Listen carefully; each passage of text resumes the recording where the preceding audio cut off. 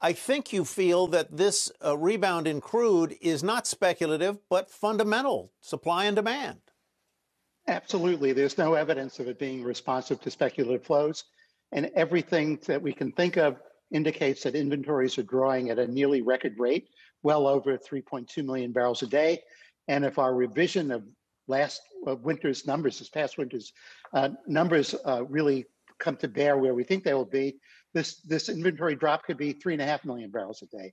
That's exactly what the Saudis wanted to do to get prices up and stretch out the backwardation on the forward curve. Is there any sign that OPEC Plus will be eager to pump more? Or do you think they're going to hold where they are? I think the Saudis have become very conservative about worrying about where demand is going.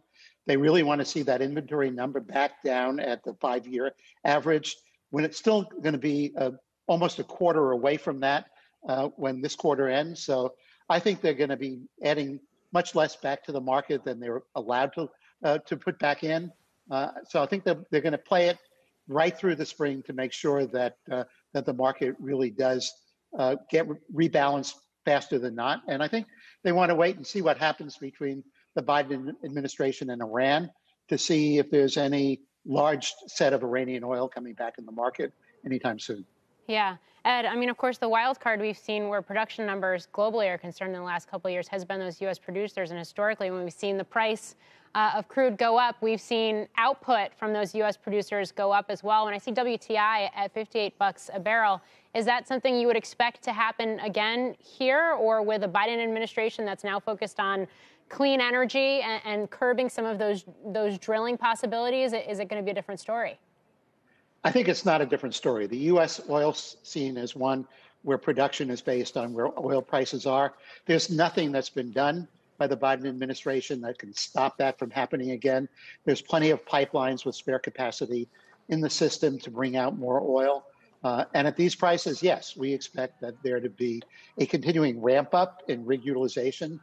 Bear in mind that where rig rates currently are at just about the 300 number for oil directional drilling, that's not enough to stop oil production from declining.